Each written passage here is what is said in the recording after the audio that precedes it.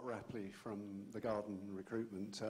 Should I be worried by the fact that there was really only one advert, well, not even an advert, there was a reference to the Cadbury's ad, but other than that, I was beginning to think that I was back at university.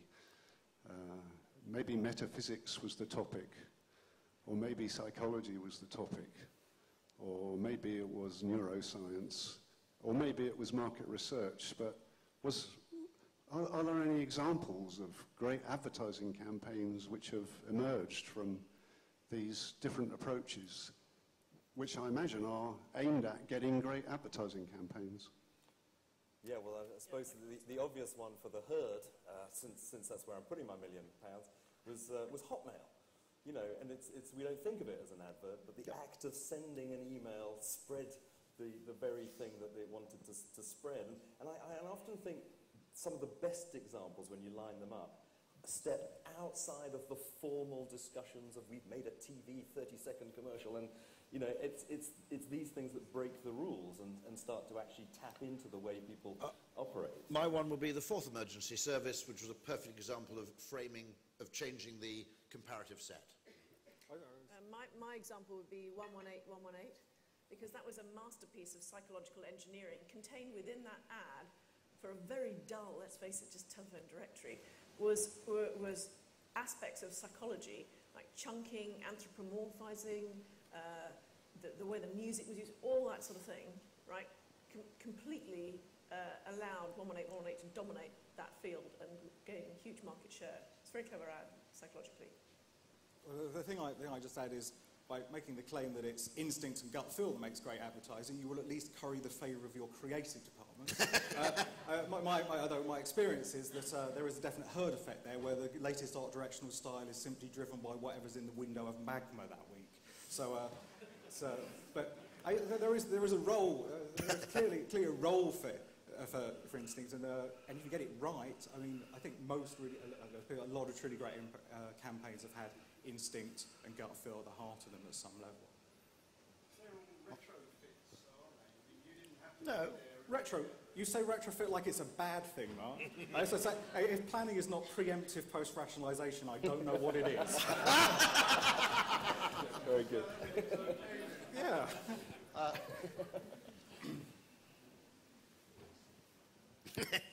I'm Richard from DARE. A question to neuroscience and behavioural economics.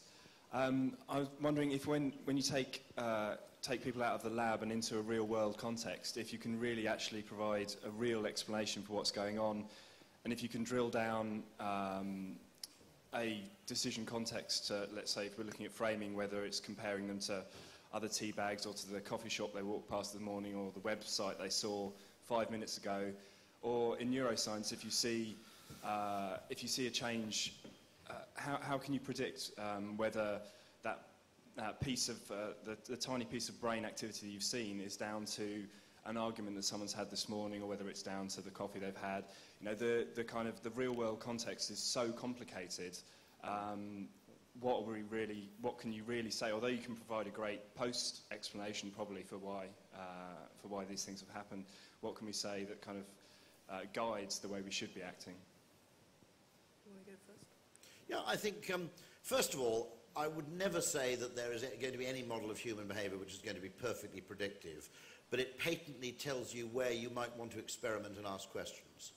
I mean, a very, very simple story from a car manufacturer in Germany where they're going to knock €3,000 off the purchase price of a car. Someone relatively junior had done behavioural economics who said, would this be more effective if you made it €3,000 on the trade-in price of your old car? Now, their first reaction was, well, it's exactly the same, isn't it? If you're an economist, it is.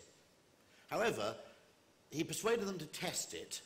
The difference in the test was so pronounced that when they rolled it out nationally as a $3,000 add-on to your trade-in price, which may be a framing effect, by the way, €3,000 on top of 6,000, which is what you expect to sell your car for, seems a much bigger amount than €3,000 knocked off a €22,000 purchase price.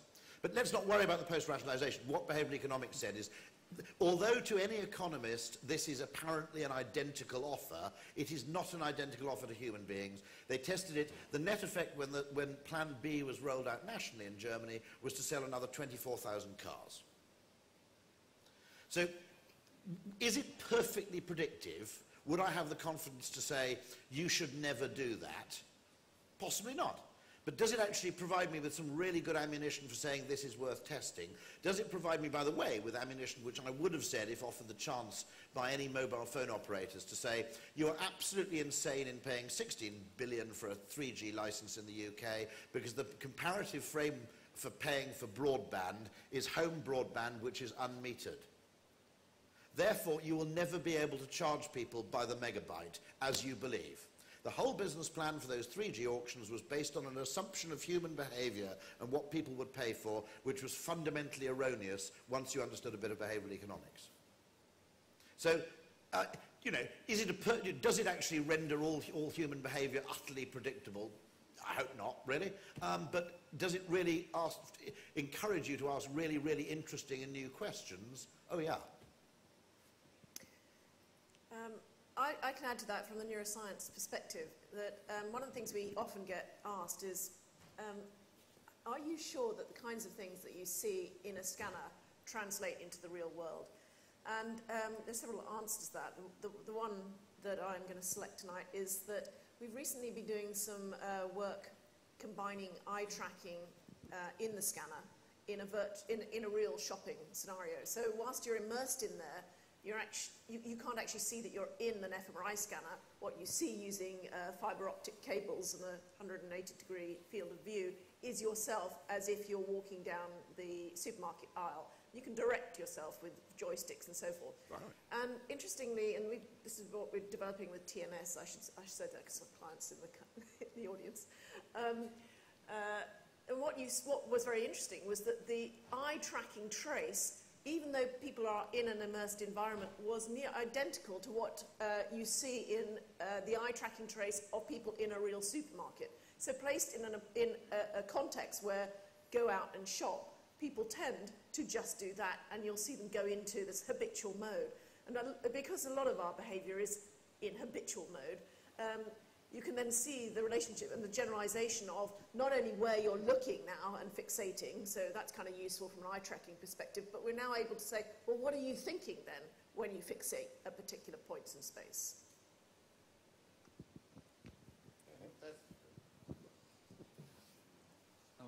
Hi, Stephen Plaster, design intern at Moving Brands. Tonight here you've presented us with 5 very convincing and 5 very different methods of human behaviour. Or measuring human behaviour. Do you not think it's time that we merged all 5 of them together rather than trying to separate them?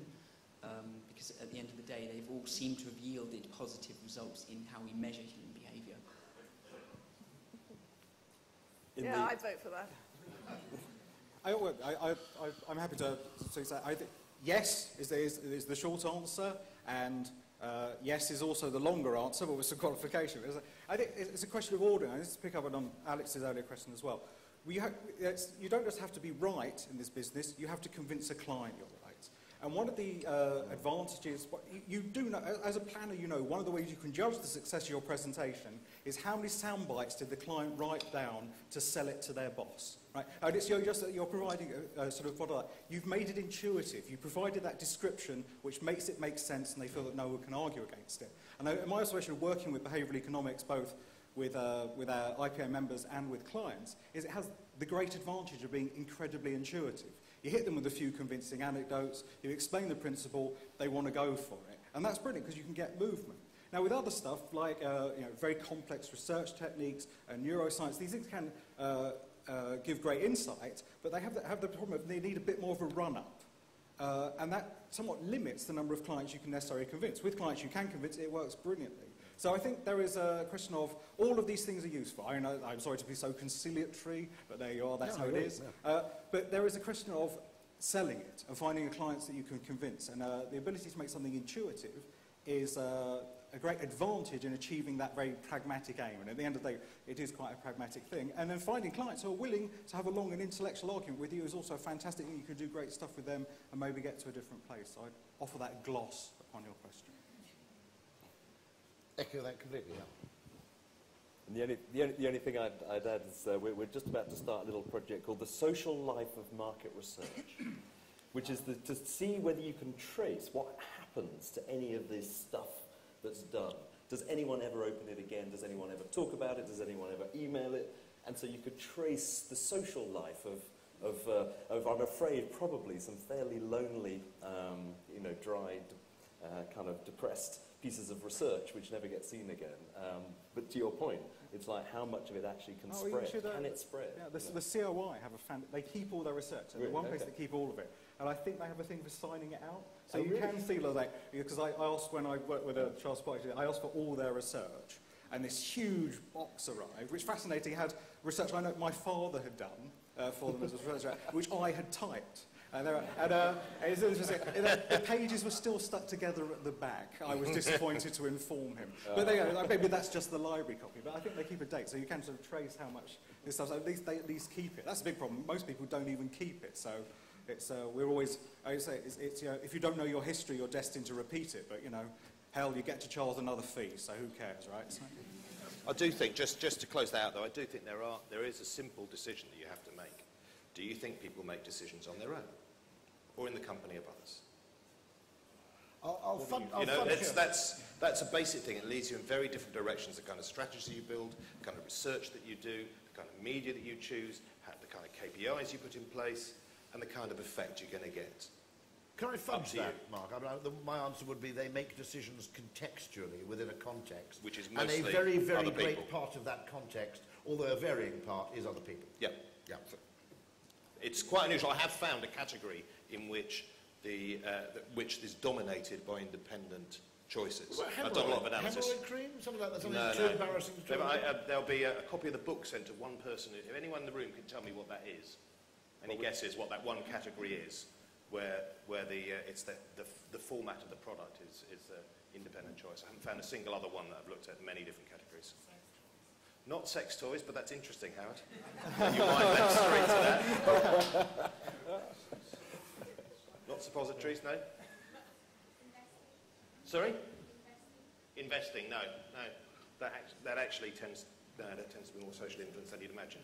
Then we'd like to think, that's why we go through that whole routine about, have you looked at this, do you understand what you're signing? Anyone got one?